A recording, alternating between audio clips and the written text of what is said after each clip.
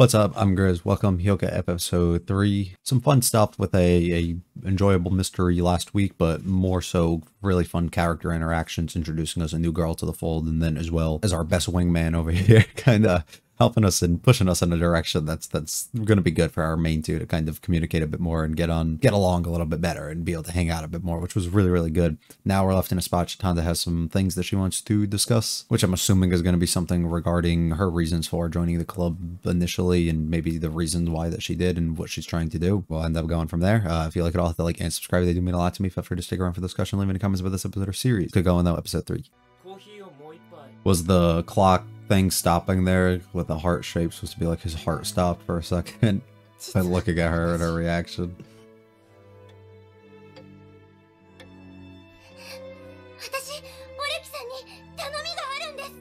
Oh, I was gonna say the color seemed a bit off. Yeah. Alright. Her own personal matter. She said that when she joined the club too, right? That was her reason. She's probably going to him too, because he can solve things a bit better than everyone that she's been encountered with ever. The past few times have been good. And then the clock changes back to a circle though. Alright. Your uncle.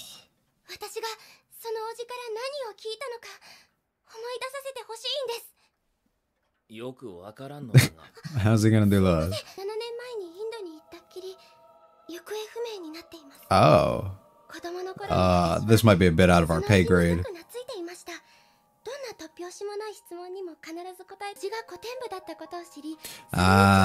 So there's our attachment for being in the club at least. Gotcha. I really like the visual that they're using for this. With the flip like picture book. Ah. So he did answer, so you just do not remember.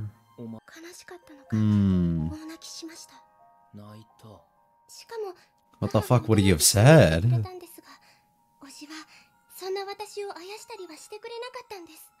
He was like, this is the natural reaction to what I just told you.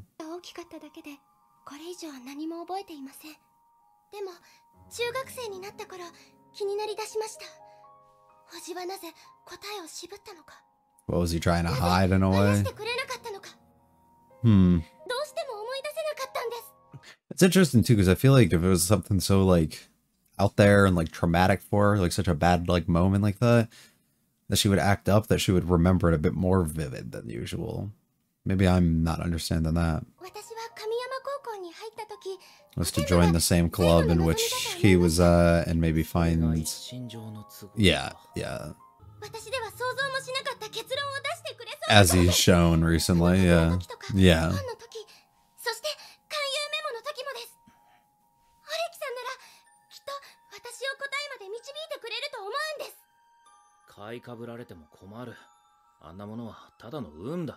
I mean, it was logical conclusions though, but I get...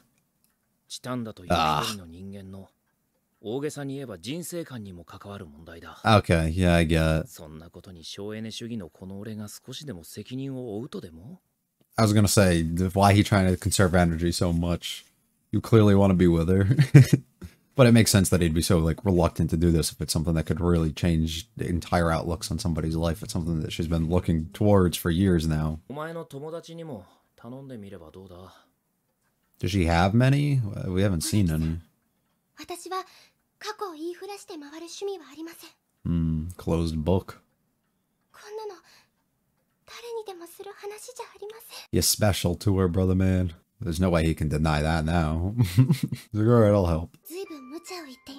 Yeah.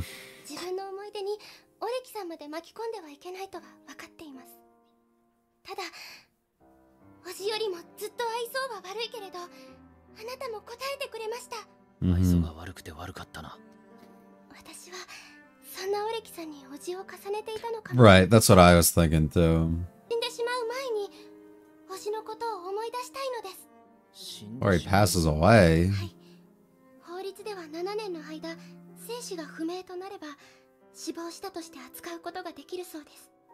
Yeah. Before that comes. Yeah. And for that moment, I guess. どうせやりたいことなんかないんでしょ。人を取れない。 Good. だからお前の頼みを引き受けるとは言わない。 I'll help you find your answer, but I will not help you think. ヒントになるようなことを見かけたら必ず報告しよう。 Okay. その解釈に手間取るようならその時 So he'll lead her in a direction, but won't really give her things. At least that's what it seems like. Is the sister home? No, they drove away. Mail? Yeah, okay. 全略。私は今イスタンブールにいます。I messed up, so yeah. 10年後、この毎日のことを惜しまない。Is that like make sure you're having fun with the shit that you're doing, because you won't regret it in the future? それでちょっと気になることがあったから書いておくね。あんた文集作る気ある？ Yeah, how do you know, huh? 古典部は毎年文化祭で文集出してたんだけど。Oh, I mean, I guess it was tradition, yeah. 続いてるとしたら、 You're gonna offer some help? 作り方がわかんないかもしれないと思って。 Cool. 古典部の文集は図書室にはないからね。 Oh, 探す yeah. のは部室。 So they're in the そこに使われて club. ない薬品金庫があって、バックナンバーはその中。鍵は開いてるわ。 They're locked in ク there? リスティナに着いたら一度電話するから。かしこ、俺きっと。 So we need to find like a code or some shit to get in? How are we gonna... Oh my god. Why is she here? ここにはないぞ。 Ah. 見当たりませんでし So た。 somebody took it out? じゃあ文集はちいちゃん。 Calm down, yeah. ちいちゃんって。 Oh, you guys have gotten close. その手紙には物質の薬品金庫って書いてあるだけだ。姉貴がここを卒業したのは2年前だからな。その間に物質が変わったんだ。 So it was probably taken and put elsewhere. 張り切ってるわね。そんなことは Absolutely. 俺は一般に張り切ら This is what he looks like when he's pumped. Now he missing. We need him though. He's good at giving our guy a push here. Oh. What even is that? Like a sensor? Oh, there is. いやー、すまない。鍵をかけてた。我が壁新聞部に入部希望かな？ No, sir. ここは壁新聞部の部室なんですか？そうだけど。We can't let you in. Closes the door behind them. 防臭剤か？ ね。 The look he gave. What is he cooking up in there? 組の当該と先輩ですよね。どうして俺の名前を Remembering people's name once again. 万人橋さんのお宅でお姿を見かけていたものですから。もそうか。したんだの。何を気にしている？ Yeah. それで何か？ He's trying to hide some of 実 them. はこの生物準備室に。ああ、俺が1年の頃は。Yeah, they're not here. では、その文集はご存知ですか？ No. いや、ないね。そうですか。 What are you ありが lying? とうございました。帰るな。帰ろうか。Alrighty. あんたおかしいと思わない？ He does. That's why he's leaving. なければ学校中を探さなければならなくなるんです。 He's like, shit, I'm not doing all that. Now I gotta do something. 少しの時間 Alright, I thought he had a reason for wanting to leave besides that. からも。あんまり部外者に入ってほしくないんだよ。 Don't worry. We'll get a teacher でも involved ここは then. 部室である前に教室ですよね。君は？古典部の茨まやかです。 What? When did she join? 上高月報って言うんだが、歴史も古くてもう500号近い。この部室にはないみたいね。やっぱりそうです。 I mean, if so, don't you think it would be hidden somewhere? する？オレキ？ Huh. 鎌をかけてみるか。すみません。どうもこの部屋は物が多くて探し物には手間がかかりそうです。顧問の先生にも手伝ってもらって徹底的に捜索したいんですが。 He's like, no, that won't be necessary. No. それはダメだ。あまり引っかき回さないでくれ。 So are the anthologies things that could be used for his newsletters or whatever it is that he's doing too then? And as a result, he's trying to hide and keep them for himself? ここにはお前らの文集などないんだ。わかったら帰れ。 It's not our club room, but it has to do with our club. That man's in a panic. に用があるんですが、俺たちが行った後でもし文集が見つかったら、 Yeah, if they just happen to show up, yeah, drop them off for us. 鍵は開いています。見つかったらそうしておくよ。お願いします。ねえオレキ、どうしてこんなところで待ってるのよ。省エネだ。何よそれ。 I mean, he's gonna bring them there anyway, so we'll just wait ト here. ーガイトの家は、お、来てるな。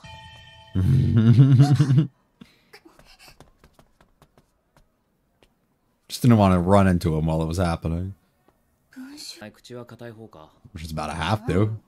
言うなと言われれば喋らないわよ。そうか。Yeah, as long as you make that clear. トーガイトが部屋から出てきたとき、奴は明らかに俺たちを警戒していた。By closing it, not wanting you 室 in. 内の様子はどうだ？ Mm-hmm. 窓を開けて扇風機を回していたが、なぜ内側から鍵をかけ、赤外線センサーまで設置して。ちょっと待って。 They were 何よその sensors, 赤外線センサーって。まあ、アラームが鳴る仕組みなんだろ so he could immediately stop whatever it is, and he could be prepped in case somebody comes to the door or tries to get in. 声を消すため。う。それが妥当だろう。奴は消臭スプレーの匂いもさせていた。で、 Yeah, they kept そこ showing ま a で lot 知られ of. たくない匂いとなると、タバコね。教育界の名家の御曹司ともなれば、何としてでも不法行為を見つかるわけにはいかないってことだな。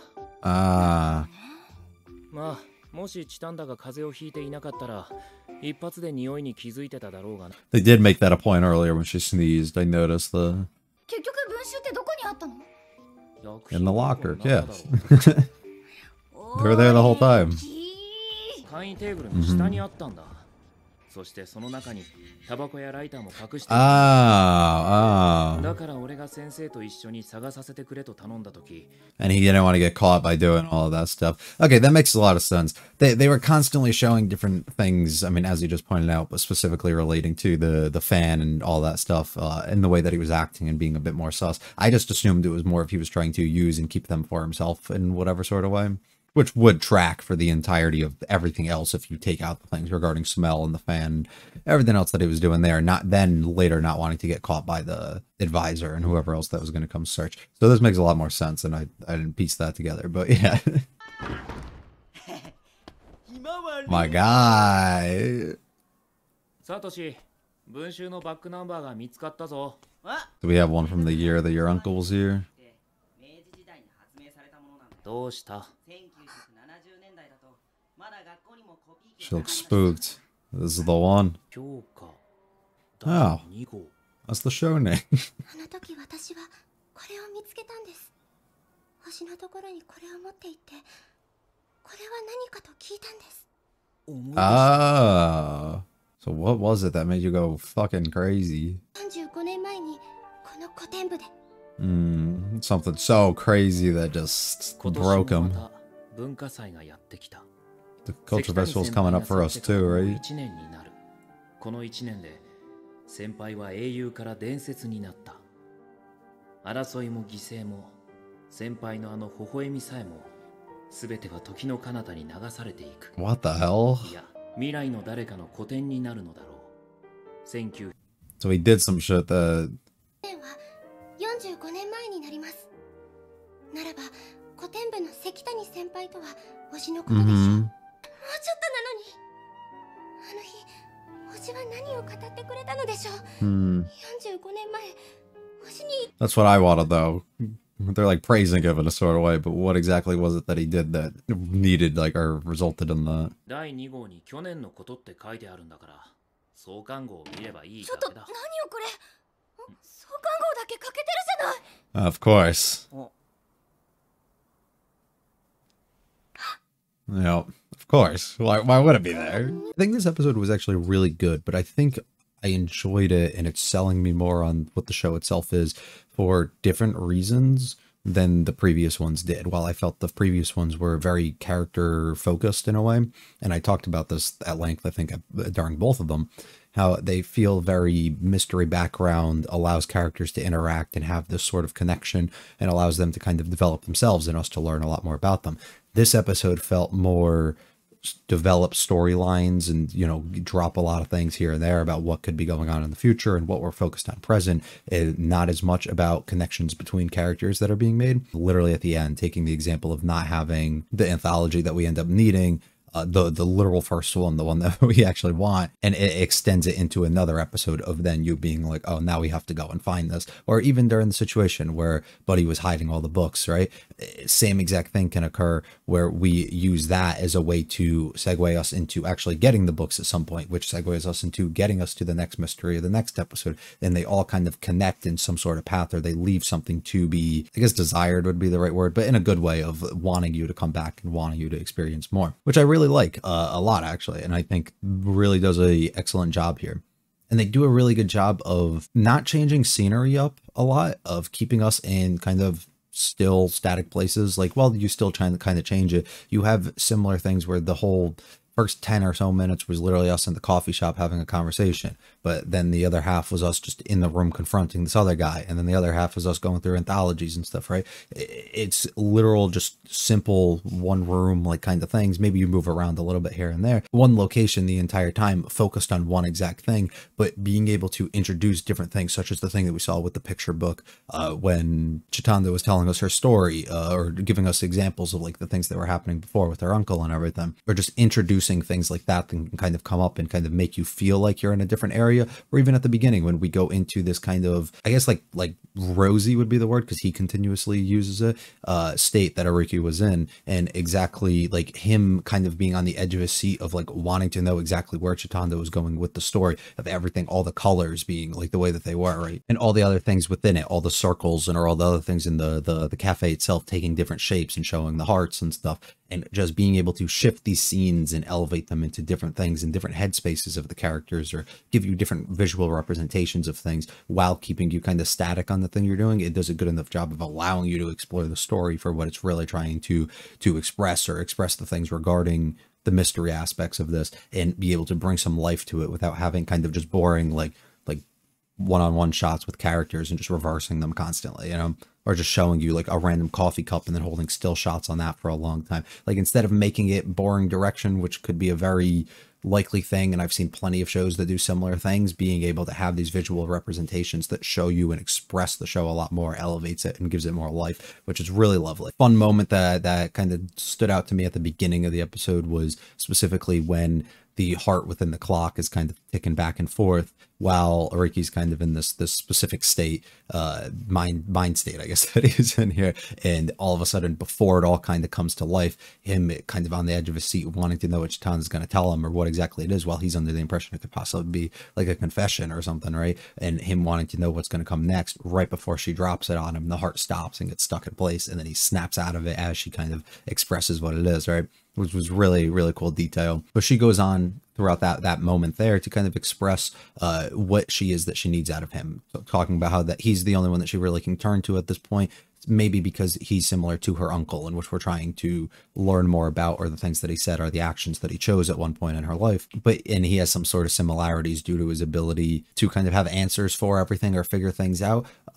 Also because he's shown a history to her, and he's been supportive, and he's been that person that she can kind of rely on in a way to solve these things and keep things interested, and, you know, pique her curiosity in some sort of way, like her uncle was in the past. It allows her to feel like she has somebody else that she can rely on and open herself up to a little bit, that might be able to help her in this certain situation that she's kept deep within her. Finding out he's kind of been missing over time, and having this big incident that I guess happened when she brought him an anthology and specifically asked him about the club itself and exactly what was, you know, the thing regarding that. Or I think she said that she brought him an anthology. It might have not been. It might have just been him telling a story, and then she wanted some additional info that he wasn't willing to give, but him being kind of hesitant to, and not wanting to, and then ultimately doing it, which causes this big like emotional reaction out of her.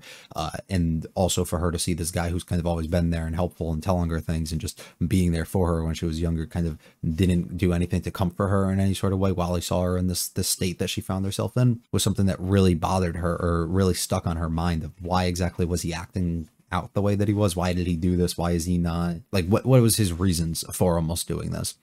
But I found that scene rather interesting too, because she's somebody who has a very good memory of a lot of things. I would assume she has like some sort of like eidetic memory or something similar, as she seems to recall a lot of things. We literally see later on she knows the guy who we go to for the newspaper club or whatever he's in, when we're going to look for the anthologies, wind up finding or noticing that she knows his name, even though that he's never met her, doesn't really know anything about her, right? Just off of like probably one interaction that she had or one time hearing it. So you would assume that she has the sort of eidetic memory, or just something really about her that can really dick a lot of shit in her, right? I don't really know. Usually, like in situations you get, especially if they're very impactful or emotional, or they're very something like that, right? Even if they're traumatizing in some sort of way, a lot of times those are vivid imagery that you get in your mind. Like they constantly can stay in your mind, or they're very easy to recall. Those are the things that really stand out the most. And the fact that this is a one situation that she cannot remember the words that he spoke to her, while she can remember everything else that happened in the moment of him not getting up, him not doing anything,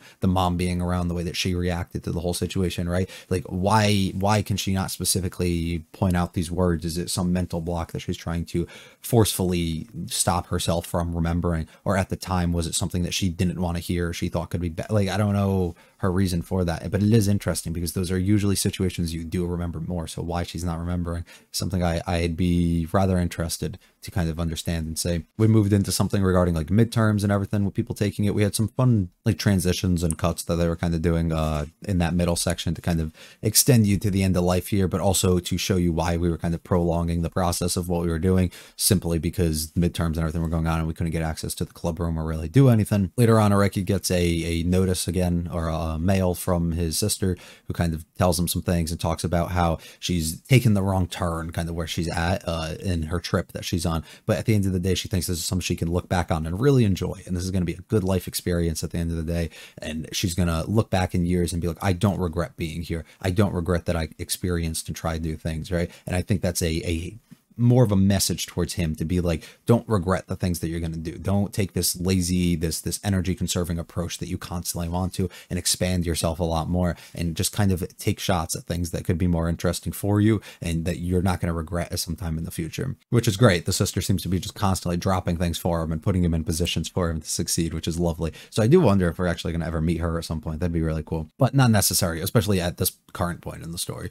Maybe later down the line at some other time. Her, though, being a former member of the club as well, specifically drops the info to us that if we want to find these anthologies, they should be in this sort of thing, this safe that they have, or whatever, this thing that they got. Us finding out, though, that they're not actually where she said that they were, but that's because club rooms move every so often and things can change and people shift things around. So now we have to kind of track this down to the base and figure out exactly what we're looking for, which all leads us to the, I guess, the main mystery that we kind of set up throughout this episode and solved, regarding the guy in the club room that we end up showing up at. Immediately as we walk by, you notice two sensors on the wall, wondering what exactly that is, and it's usually to hide something, like, oh shit, somebody's kind of coming. I should have picked up on this one a lot sooner. I do blame myself completely for that. This is one, like, this one was fairly obvious in a way. It could just be, a lot of times I feel like with shows and anime and stuff, they kind of go a bit more simplistic routes with a lot of things that they do. So especially being at school, like, I just felt like something regarding, like, oh, somebody's hiding cigarettes and stuff, like, wouldn't even be an approach that they would take, and it would just be something like beyond simple. Because a lot of these last ones have been like things very simple, like, oh, this is very self-explanatory kind of thing, like what's going on. So I was kind of expecting like oh, he felt that these anthologies would be good for him to kind of report history or do these sort of things, and he wants to hold on to them and not let anybody else have them, and it would make a lot of sense for him to use for these stories or whatever else that he has to write, and he's trying to kind of hide it for that reason. So he's been very cautious because he knows eventually somebody's going to come for them. But it made a lot more sense as we kind of explored it a bit more, specifically because he was so fidgeting, like when you first meet him, the fact that he closes the door behind him, doesn't want people to see inside the room, probably specifically so that they can't smell inside the room if he leaves the door open, and then being able to go in the room and see that he has a fan blowing and he has this whole bunch of boxes kind of like in the center area, instead of having like a proper table or anything with a big like cloth over it, like having all these signs with a window open so that air can get out, right? Like trying to hide the fact of the things that he was doing. And it makes plenty of sense. I blame myself, right? Again, that one a bit sooner, or at least catching on. But yeah, that one made plenty of sense ultimately at the end of the day, with Ricky kind of being like, oh, let me take this, I guess, in a better approach without him like calling out the guy or trying to put him on the spot in any sort of way. Well, he did put him on the spot, just kind of threatening him, like in a way of being like, oh, or not threatening is probably not the word, I guess intimidating. I think he even used simply being like, I'll get an advisor to come look if you want to, and him realizing, oh shit, if somebody does this, I'm going to get caught, I'll get in trouble, I can't have that happen. And then Ariki kind of setting it up in a way that allows him to be like, let me not get this guy in any trouble in any sort of way. If you magically find them some way, because you know where they are, I know you that you know where they are, you know that I know you, like all that, we'll make this work, and I'll go kind of stay out of the way so that I won't see you or I won't see any of that stuff happening. None of these people will catch on in any sort of way, and then we can go and finally get our anthologies and do everything that we can. So that all got wrapped up nicely, and he kind of took a very nice approach that I really liked, kind of how he went about it, which I guess makes sense. Is a bit more energy conserving. It doesn't allow him to kind of have to raise his voice and lash out at somebody or go get help from other people or like do anything, you know. So it made plenty of sense the way that he kind of went about that. And then finally ending it off, talking about the anthologies that we were able to find and kind of going through them, looking through the second one in specific, which talks upon, I guess, like in praise of Chitanda's uncle and the things that he did for whether it was the club or the school or just whatever, and his legacy that he kind of left behind. And what exactly it was, we don't know, is they don't really give us any specifics, and you would assume that you could trace that all back to the first one, except the first one is missing now, which perfectly segues us into exactly where we're going to head in our second part of this episode, or the next episode, I guess, and the next half of this arc. So allowing us to kind of speculate on exactly what that is. I'm not even going to begin to speculate. I'm just going to kind of let it play out and see what happens. I really don't know what it was, but he did some good stuff, it seems, and people kind of liked and messed with that heavy. The only thing that I really did notice is one of the shots immediately when they started talking about the book being missing, I think, or were they talking something like that, they showed that house again, or that extra building that we were seeing outside the school that we specifically touched on in the first episode, which makes you think that if you go down there, we might be able to find this other anthology that we're looking for. And if not, maybe we'll be able to find some more clues down there. And they keep kind of setting this up or showing this in certain things. So it's just something I'm going to keep on the back of my mind. It could literally just be they were trying to show different shots so you're not bored the entire time. And they're just giving you some like scenery to give you a better feel for how the school is. But I think it was placed in a specific way like there. So that made plenty of sense. But it seems like we're going to continue this mystery a bit further, and we're going to kind of try and figure it out a bit more. And I'm excited to see kind of the route that goes. And I'm not really going to speculate too hard on exactly what's going on, but overall, I like this a lot. I liked how we didn't have to character explore as much anymore, but we could kind of focus a lot story-wise and developing that kind of plot and making this work really well in the same way, despite the first two episodes not being like that. So excellently done. That's going to be all from me, though. If you got anything you want to say, though, leave it in the comments. Would really appreciate that. If you liked it all, hit the like and subscribe. They do really mean a lot to me. Feel free to check out the other videos on the channel. Leave any comments about this episode or series. I will be back for episode 4 soon, though. You guys have a good one. See ya.